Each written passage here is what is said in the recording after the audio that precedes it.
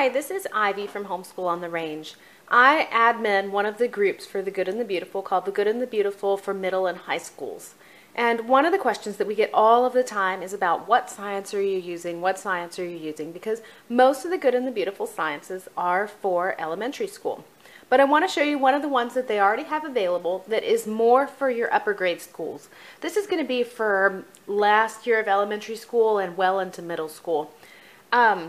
It's called Beginning Chemistry. Now, if you've followed them for any length of time, you know that they were going to be releasing high school sciences this summer, 2019. They had earth science all ready to roll. They had samples up and everything, and then at the last minute they pulled it and decided that they weren't going to be doing high school science after all, or at least not for the time being. That made a lot of people sad, and therefore the question of what are you doing for science has resurfaced once again. But if you are teaching middle schoolers, never fear. The beginning chemistry that they already have available is perfect for middle school. Let's look inside. Inside there would normally be vocabulary cards first thing. We've already cut those up and laminated them and have them ready to go, so they're not in my booklet anymore. They have a lesson on Introduction to Chemistry. It already starts off with a science experiment. They have a lesson on the scientific method, which is pretty in-depth. It includes some reading together. It includes the mini books, like there are in the other science courses, but there aren't as many books in this course as in the others, because it is designed for older kids. It talks about equipment. It talks about the scientific method. It talks about lab safety, all the basic stuff that you're going to need in the beginning of any good, strong science course. And then we get into scientific measurement. And it doesn't just hit on customary versus metric measurements. It talks about volume. It talks about the calculations that you will need to be doing. It talks about conversions.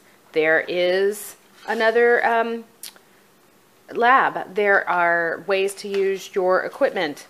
You're going to need to get a chemistry set to use with this. We've got a great one. I'll link that up in the video. I think that they probably give you an idea of which one to get. I think they may have a suggestion on their website. I honestly don't know because we've had our set for so long. There's more labs. Pretty much any lesson that I turn to in here is going to be fairly advanced. So what's this one? Lesson 7, Chemical and Physical Properties. It tells me everything that we're going to need to do our lab and what I need to do ahead of time. There's an optional read aloud. I like to do the read aloud with my kids because they're not going to stay little forever, and they're already 12 and 15, so any time that I can get snuggling to read with them is a good time. We talk about discovering properties through an activity.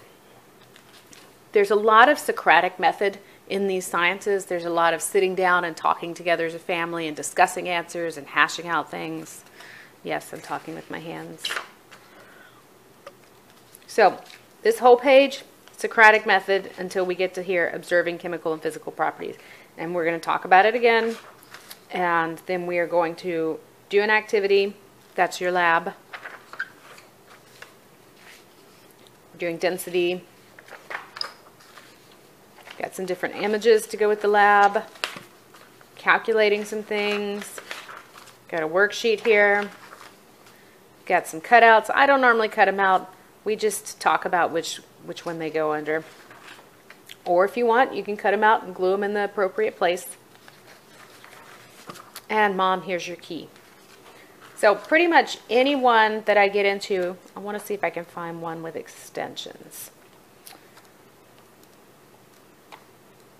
Oh, here we're doing ionic and covalent bonding.